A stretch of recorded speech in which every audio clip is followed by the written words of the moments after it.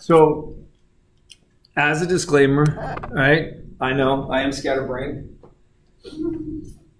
Remember when I talked about the upper respiratory versus the lower respiratory? And we said that the upper is the nares, the nasal cavity. All right? The nasopharynx. And I said, well, I can't talk about this and not talk about, well, that the maxilla and the palatine bones make up the hard palate, and the hard palate is the floor of the nasal cavity and the roof of the oral cavity. And the oral cavity leads into the oropharynx, and the nasopharynx leads into the oropharynx, and the oropharynx leads into the laryngopharynx. And the laryngopharynx, then you have to decide, well, there we have what? The epiglottis. And the epiglottis, underneath it is your larynx. And so your larynx gets pulled up in the gag reflex. Your uvula of your soft palate, uvula,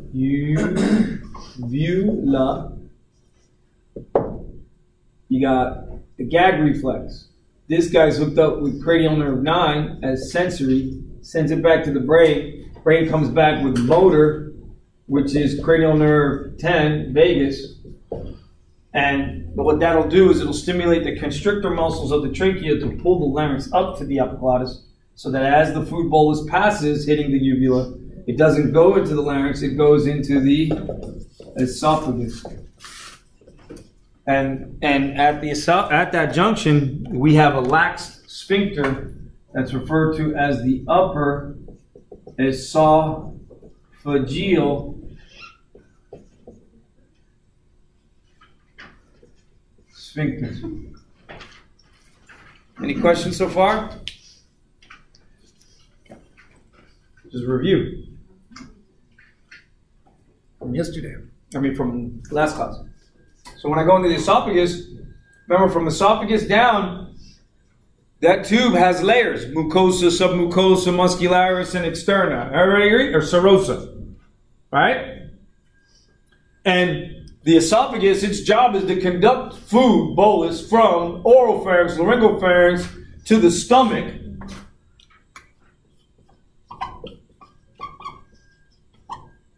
And then the stomach, sure enough, we have two more sphincters. So we have this sphincter here is the lower. If I have an upper, I must have a lower esophageal sphincter. So I went to the, side note, I went to the orthopedic surgeon yesterday. He tells me exactly what I already knew. That my right knee is jacked up and I gotta get surgery. More so than my left knee, but both of them gotta be done. He doesn't want to do both at the same time, so I'm gonna have to do each one separately. My right knee has both the anterior cruciate ligament and posterior cruciate ligament gone. Need to be repaired. So you have it gone? I gotta get fixed, but I have to schedule the surgery. So that's the next step. So if you guys at some point see me this semester not in a wheelchair, but with crutches or whatnot, that's the reason why. It's a same day operation, so I want to get it done as soon as possible because all my cartilages are still intact. If I wait much longer, I could develop osteoarthritis, and then, so I've been blessed. My ligaments have been tearing, but my joints, cartilage is intact, so it means no osteoarthritis as long as I can keep the joint stable. And it was really cool because going there, and I told the guy, so it's an African-American doctor, Dr. Wilkinson, phenomenal doctor, phenomenal displeasure, he's amazing. Really a personal guy, you can tell, really personable. I was like, what do you want to do? He's like, doc, seriously, I want to get this operated on. I don't want it to get worse. And he looked at me and was like, I agree. Because he was like, yeah, we can brace it. Like, Doc, I've been bracing this for years. I can't keep bracing it. I could wake up tomorrow and all of a sudden start getting osteoarthritic changes. I don't wait too long. So what is the problem? You said the cruciate ligaments are gone. Both of my cruciate ligaments are gone. So what happens is when I walk, I feel like I told him, I said, because I'm an anatomy physiology professor, I said, I'll give you the proper description as I know it to be. My femur is slipping on my tibial plateau. I feel it because there's nothing to keep it from sliding. There's stuff still keeping it from doing like this, but what's happening here? And so he had me sit at the edge of the table, and then he says, if you can, and I couldn't do it. He had me sit on the table with my legs slid forward a little bit like this. Damn, man, my pants get dirty. The damn dog. So you put your feet like this, and you have your feet just underneath, and you're supposed to contract this muscle with your feet flat on the floor, and I couldn't do it. When you do that, you'll see if the cruciate ligaments, you'll see this play in the knee at the tibia. So when I got home, I was upset because I was like, oh my gosh, man, I'm all jacked up. Like I can't elicit muscle responses from these muscles. Like what the hell's going on with me? So I'm sitting there for like hours trying to stimulate my muscles to work. So when I called a doctor today, I said, I got it to work, doc. I got it to work. But sure enough, I did it, and I could feel the play. So if you sit and then you squeeze this muscle, you'll see it'll move, and it's not supposed to move. So that's one way of doing it. The real way of doing it is you put the patient up on the bed with the legs flexed. And then you take and stabilize the femur and the hip. Take the other hand to the tibia, and then you pull it a couple times.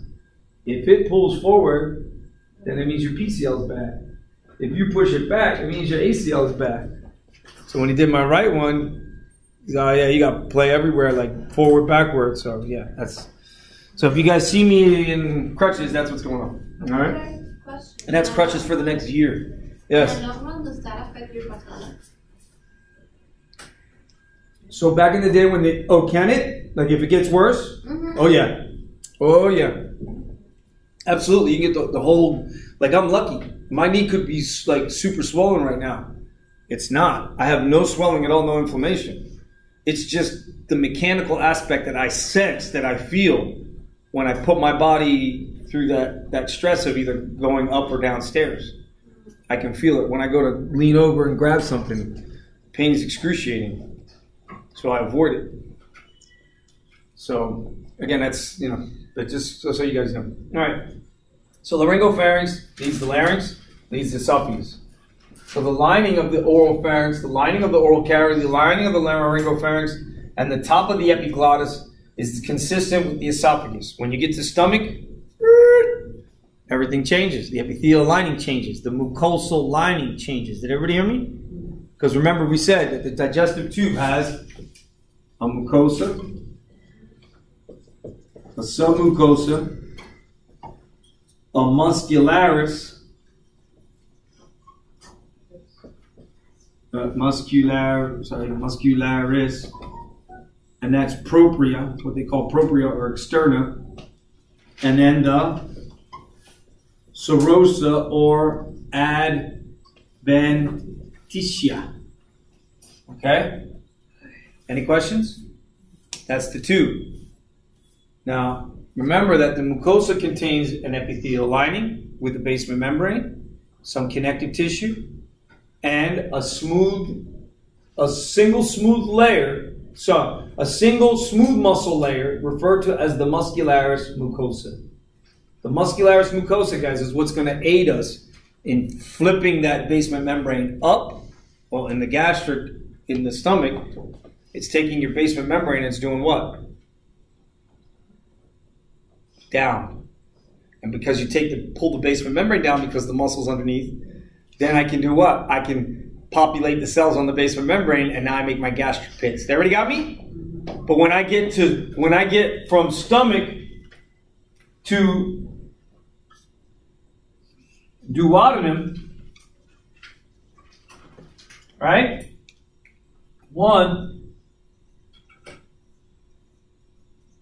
I got this really well-designed pyloric sphincter, which is tighter than your anus. Literally. Literally tighter than your anus. Why would it be tighter than your anus? Because the stomach, what we say, is dripping hydrogen ion concentrations constantly. Everyone agree? And it'll burn the duodenum. So you better pucker up and keep shut. Because if you leak out, then you're requiring the duodenum to respond. Yes? Isn't there a cardiac sphincter with the stomach? I like the two end, the cardiac. The lower esophageal sphincter. It's in the cardiac region. But it's referred to as the lower esophageal sphincter. Another clinical disease, my cousin. He died. My grandfather, he's dead, right? So, stomach, excess acid, my grandfather. Tums, regularly, hiding it. Little Rolaids, hiding it. Sticking it in all different places so anytime he wanted it, he'd drop it. Instead of going to the doctors and saying, hey, I got acid reflux. Wasn't overweight. Had hypertension, but didn't have any other issues. His stomach lining was burned away. He got ulcers, continued to ignore it, continued to take the Rolaids, continued to take the Tums. Guys, what's Rolaids and Tums? Let me write it over here. Ready? Rolaids and Tums. They're calcium bicarbonate. So for every one of these, you got two of these. They're calcium bicarbonate. Or, I apologize, they're calcium carbonate.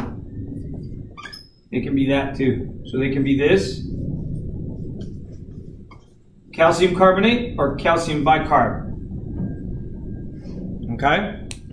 And I apologize, this should then be a 2 out here. So it's either one of the two. And what happens? Well, bicarbonate, we said, is the body's main buffer. Yes? And so when you take this stuff regularly in the stomach, what are you doing? You're bringing the acid hydrogen ion concentration up. You're bringing the pH up from low to high. There it is. So the pH in the stomach, I'm going to write it here. Stomach, pH is low. Low. 2 to 3. pH of 2 to 3. That is highly acidic. How do we prevent from digesting our own lining of our stomach? Through constant mucus secretion. And guess what? The gastric pits, guys, the cells of the gastric pits, they're moving upward along the basement membrane. So as they get further out to the edge, they get sloughed off and replaced. Did everybody hear me?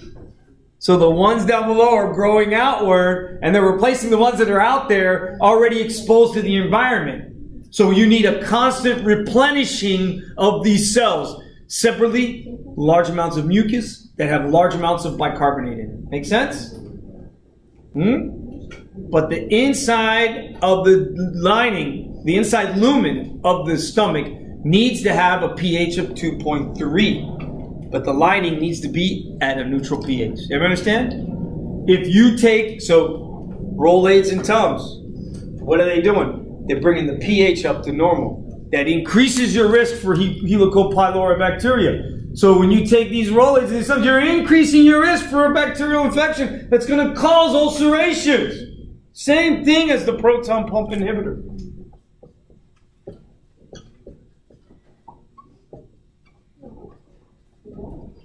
Separately, anti-inflammatory drugs can reduce the cell replacement. And if I reduce my cell replacement, then I'm at an increased risk for ulcers. Separately, pain meds reduce secretions. Right here? See what's going on? And what I tell you, 50% of the time we do more harm than good. Eh? It's not a lie. It's the truth. It's just a matter of whether or not we want to recognize it and whether or not we want to actually do something besides what everybody else, what the status quo is doing, which is doing more harm than good. And then they just document it. So this is why, guys, this is why we have to educate our patients. And for you to educate your patients, you what? You got to be educated. You got to be informed, yeah? You can't inform a patient if you're not informed. Everyone agree? Man, there's so much stuff that could play a role in that pH balance and that mucus lining in the stomach. And not only that, in the duodenum. You ever understand? Because as much as the stomach needs it, guess what? So does the duodenum. Because the duodenum is the first structure to receive whatever the stomach is going to dish out. The good thing is that the duodenum has what? A feedback inhibition to stomach, doesn't it? It can tell the duodenum, hey, give me some. And then when it's got it, hey, stop. That's a negative feedback inhibition. Everybody hear me? Sure enough, the hormone's called secretin that stimulates. And the one that stops it is what? Anybody know? Gastric inhibitory peptide, GIP. Gastric inhibitory peptide, GIP. Who's going to inhibit the stomach? The esophagus? The large intestine? The rectum? The duodenum. Everybody understand it? The duodenum. So the duodenum can inhibit through gastric inhibitory peptide. GIP. GIP. All right? Back in the day, we used to say GIP, man. You gypped me. It means you robbed me. You stole my money. Slang. Kids don't use that slang no more, do they? No. So, guys, you see why it's important to understand this stuff. Because there's clinical sense to this. There's a clinical... When's your test? Next Thursday? 13. All right, so another 2 weeks. We got plenty of time. All right? We got plenty of time. So now... So I did go into the GI. But notice now, what I was really focusing on was, well, what was upper? Well, upper stops. Upper respiratory stops. Right there. Right at where the epiglottis is. So above the epiglottis, upper respiratory tract infection. Did everybody hear me? Below the epiglottis, lower respiratory tract infection. You got me? Now, the lower respiratory tract infection has what? It's got the RZ, the respiratory zone, and the CZ. I should do it the proper way. Conduction zone versus respiratory zone. Because the respiratory zone starts where the conduction zone ends. Yes? Terminal bronchioles, so trachea, primary bronchi, secondary bronchi, tertiary bronchi, terminal bronchioles, conduction zone.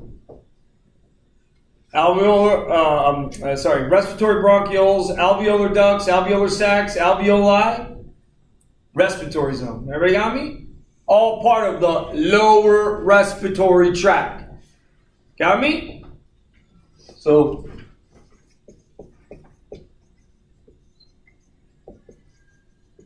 and why am I doing GI? Because respiratory really is what?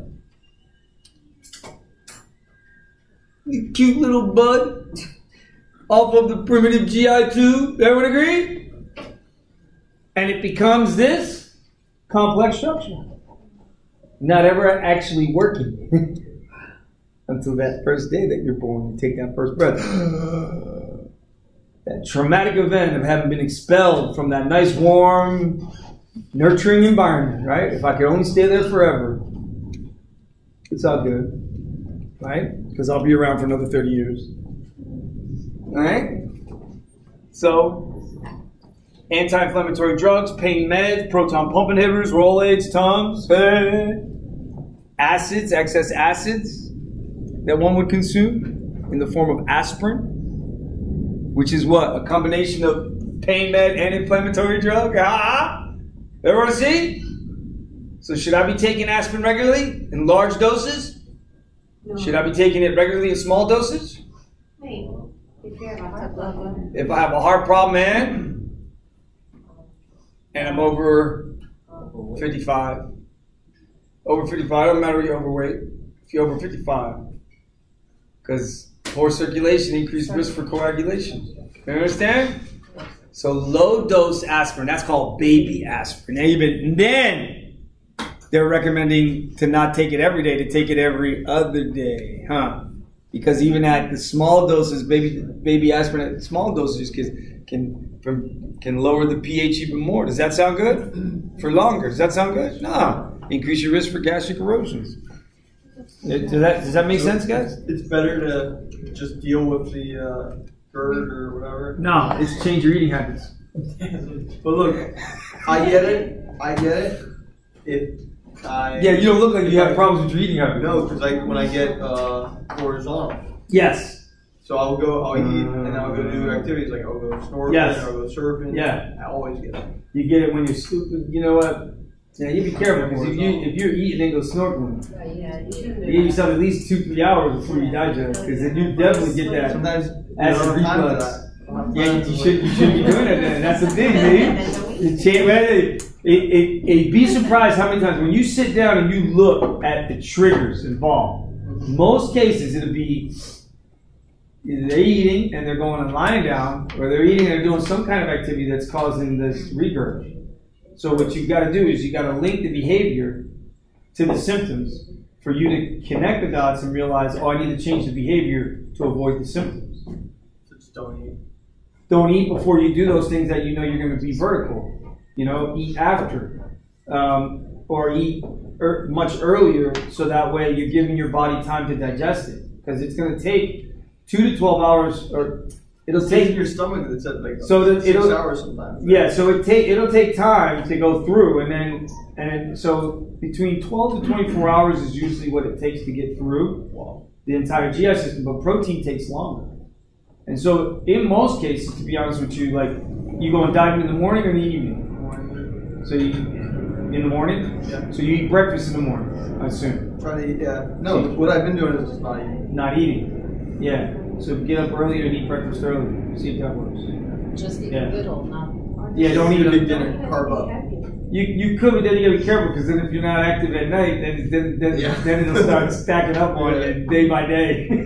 So you gotta be really careful. You have to be conscientious of what you're eating, how much you're eating. You could make smaller meals that have the same caloric value, right? You could do smoothies, and then just eat smaller meals more frequently throughout the day. That may help remove it. Again, what happens? Most people don't want to do this, guys, because it's a lot of work. They want a magic pill that I don't fucking have. Do you understand? Like, people want this magic pill. Like, yeah, sorry, I don't have a magic pill for you. Like, you know what the magic pill is? Like, exercise and eat right and learn what triggers your symptoms and then change them. There is no magic pill. I'm sorry. Now, I can give you what you may think is a magic pill, but I know that it's not. So I got to tell you, it's not a magic pill. Some people come in high cholesterol. They want the magic pill. What am I going to tell them? No, I give you 3 months. You better come back with something, otherwise you're going to find yourself a new doctor. That's what I tell them. I'm not playing. You come to me with high cholesterol, I'm telling you, you better get on a strict regimen. You got hypertension, you better get off that salt. You think I'm joking? Typical Puerto Rican, eating all that fat pig, right? All right? And Cubans, same way, same boat. Dominicans, igualito. I'm picking at all of y'all. I'm picking on all of y'all. Like, man, we eat so poorly. And then they wonder why. They eat fries, and they wonder why they get indigestion. Hello. Fatty acids. inside the stomach stimulate the stomach to secrete more acid. You see? So, hey, you got acid? I'm not picking on you now because you don't look like somebody who eats a lot of fried stuff. I'm not allowed to fry stuff See? in the house anymore. See? But here's what happens. Eh? You fry stuff, even if it's fish. You fry. Even if it's fish that you fry. Just a little bit of That fry Not deep fried. is bad. It's bad. The fatty acids, they're bad. They're not good. And sure enough, people they'll still eat it. Wow, but I love it. Hey, really? Would you love the coconut oil is a little better. Hey, would you love to get the stomach acid? Would you love to get that excess stomach acid and then get the ulcerations? And then get the stomach cancer? And then the stomach cancer move to the liver? And then get stage 4 liver disease? And have it for like 10 years? Because you've been ignoring it, right? Because this is what happened to my grandfather. He ignored it. He took Rolaids and Tums regularly and ignored it. And it went from ulcerations to stomach cancer, from stomach cancer went to the liver. Why? Because the stomach, the spleen, and the GI all drained to the liver. Hepatic portal system. Where else was it going to go? That's its design. So you see why you don't want stomach ulcerations? You see why you don't want duodenal ulcerations? You see why you don't want jejunal ulcerations? You see why you don't want ileal ulcerations? What do we call that? Ulcerative colitis. That's what they call it. Another disease. So we're talking about what? GERD. We're talking about excess proton pump, right? So we're talking about people who have GERD, which is gastroesophageal reflux disease. My cousin had this for 30 years. He died. Because why? Because if that acid increases, if the acid concentration increases and the pH drops, and it's consistently that way, and I told you that the pyloric sphincter is closed tighter than the vault at what is it? The place that we store Fort Knox, right? It's tighter than Fort Knox. So if I got excess acid, guys, where's it going? It's going this way or going that way? If you're normal, it's going what? It's going back up. Because that's laxed. It's always semi-laxed. That's even more laxed. This one's always closed. So what's it going to do? Every time you go and you eat and then you go horizontal, it's moving, the acid's moving from the stomach to the esophagus. Is the esophagus supposed to get hydrogen ion concentrations? No. Do you think the esophagus has the mechanisms by which to combat? No, because it wasn't designed for that. Does that make sense? So what do we get? A change in the lining of the esophagus. That's called Barrett's esophagus. Everybody hear me? And that leads to a couple things. Well, one, it leads to a change in the mucosa. Two, it leads to a weakening of the submucosa and the muscularis propria, and in there we got blood vessels. Everybody understand? Does everybody understand that? So excess acid will lead to erosion of the GI of the esophagus, especially the lower part of the esophagus. And it'll lead to Barrett's esophagus, which can lead to blood leaking into what? Into my esophagus. And then what? Not when you cough up, but when you spit. You spit up blood. They call that what? Hema? They're spitting up blood or they're throwing it up. Everybody hear me? They're throwing up blood. Spit up or throw up blood. Hematesis. Hematesis. Different. Blood. Hemoptysis. Spitting up of blood when you cough is different than spitting up blood when you vomit or throw up or spit up. You understand, guys? One is telling you you got a leak in the GI. The other one's telling you you got a leak in the respiratory. You got me? One is telling you you got something wrong. Either you got heart failure If you're coughing up blood, you either got heart failure and blood is accumulating in the lung and it's got nowhere to go, so you're